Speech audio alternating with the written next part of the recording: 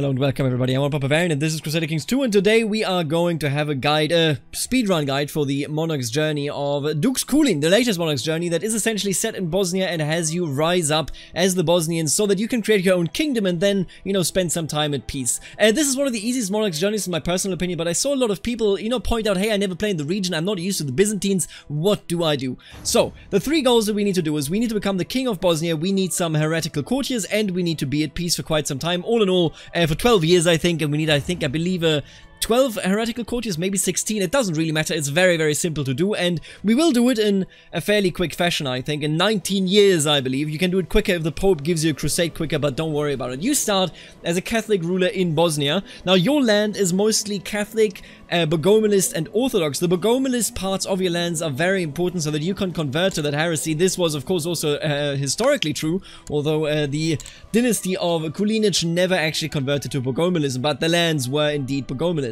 So I picked some random focuses here. I picked war primarily because I was thinking this gives me more levies that we can use for the crusade that is 100% coming. Without a doubt, the crusade is coming. You can also go for theology. I don't think there's that big of a difference in there. In fact, I would argue there's barely any difference in there. You can see that I handed out 3 of my titles. You start with, I believe, 6. And then I pushed the centralization law 1 up so that we can have 3 out of 3 instead of just 2, you know, lands that we can hold. And from here on out, we are fast forwarding. Of course, you know, a lot of things are happening. I'm not really doing much. I am just waiting for the Pope to announce that there is a crusade. Because the crusade this late into the game is an absolute gold bag. Not just literally, which it is indeed, because you get a lot of money for participating, but also you can hire mercenaries with that crusade money that are so large that you can trump the Byzantine Empire with no issues whatsoever. As you can see, the faithful prepare for war. Most of the time it is Egypt. This is only rarely something else. If you are in the very unlucky situation to get the 4th crusade, I mean, you know, most of the time people want it, but in this case you should probably just reload and, you know, start anew. You can see right here that I now have the piety. You need 250 to convert to Bogomilism. You can convert to any regional province, or rather to any local province that you control directly, so make sure that in your personal domain there is at least one Bogomilist province. And from there on out, we essentially just wait. The jihad in my playthrough was successful against Jerusalem. That is a new thing that very rarely happens, but it doesn't really matter to us in any way whatsoever. All you need is roughly at 250 days. I did it at 200 days because I was lucky. My ruler was also an organizer. I got a very easy and very early organizer experience in there, but you want to start at roughly 250 days until the crusade starts, when you gather your armies and already march them down there, because you want to be in Egypt at a fairly early date. The earlier you are, the easier you can amass the points that you need. Now, the points are usually used to, you know, get more land once the crusade is actually over, but we don't want any of the land. We don't want Egypt itself, because if you become a king, you can no longer create the kingdom of Bosnia. So, this is very much not in our interest. You can see I'm down here already fairly early. All of these events, they literally mean nothing. If you are not already a secret Bogomilist, I want to point out, don't take any of the crusade mechanics, any of the crusade events that could theoretically give you, you know, becoming zealous, for example, because then you won't be able to pick up the heresy, and you need the heresy to actually finish this as soon as possible. Now, as you can see, you just want to play fairly passively. I lost some battles here, but every battle participation and every person that on the enemy side dies to your soldiers gives you some score. And again, you don't need to be leading in score. You don't even want to be that much high, that high up. You just want a lot of the money out of this. And roughly when you have 8% in, you know, crusade contribution, you can check it by hovering over the flag on the left. Then you will get enough money pretty much to make things happen. Now, as you can see here, the crusade ends successfully, and we end up with 4k cash. We have 3.5 prestige, or 3.5k prestige, and 2k piety. Now, the first thing that you want to do right away is just dissolve your troops. They're not going to be that many troops anyway. It really doesn't matter to win the wars here that are to come. And the first thing that I did was I just came out as a Bogomilist because, you know, it doesn't really hurt. It doesn't really matter. At this point, if you are not already a secret Bogomilist, just pick it up, because now you definitely have enough piety to do it from your province. And then go ahead and invite as many holy men with the piety that you have in excess.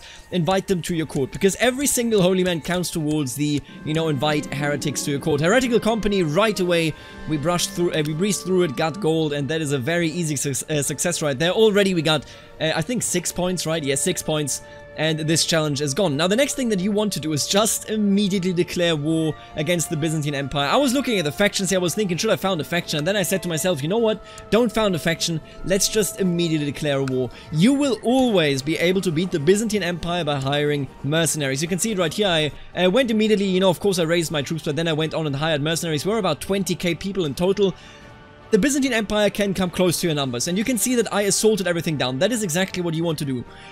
Assault everything down, drive up that war score, and then you will only need one battle to actually win. And you can see I caught them off guard here. I started a small battle, then they had a river crossing, and we actually won the battle. And with that, the war ends, and we are all of a sudden independent. Now, I know that a lot of people say, hey, wait a minute, but for the decision to found the Bosnian kingdom, you actually need the Duchy of Hum, which is, you know, those coastal regions over there at the Adriatic Sea.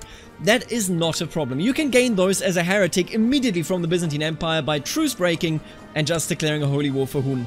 I would suggest that you do this because you have a lot of money, you have a lot of time, you can just go ahead and actually get it done.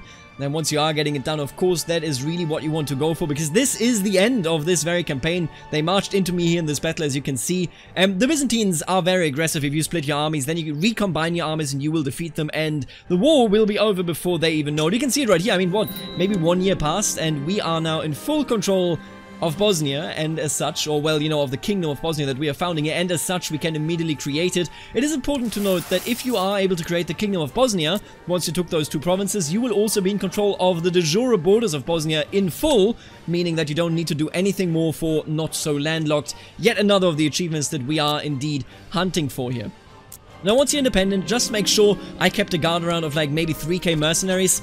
Just keep someone around so that nobody around you attacks you, and then it's time to wait. Because you need 12 years as one ruler of successive peace, or, yeah, you know, successful peace without any interruption. As you can see, I mean, that's just a lot of waiting. I don't think I need to show you, you know, how we are waiting here. Although, of course, you know, at the end of the day, you just pick up another level, so bronze, then silver, and then gold every 4 years. But you just need to sit around, make sure that nobody attacks you, make sure that nobody rebels. I send, you know, for example, I did the prosperity realm and peace thing, which brings down revolutionaries. I made my Chancellor improved relationships with the Byzantines so that they would not attack us. I also went ahead, the Steward improved our domain, because the more prospering a domain county is, the better you will fare, you know, because every prospering, or rather every prosperity level makes it so that you gain a -1 in terms of, you know, people wanting to be revolutionaries. So, and that is really all that you need to do from here on out. It's just a waiting game. The earlier you're done with the Crusade, the earlier you're done with the wars against the Byzantine Empire, the earlier you will be done with this Monarch's journey. And the earlier you can say, hey, I got all of the hairstyles in CK3.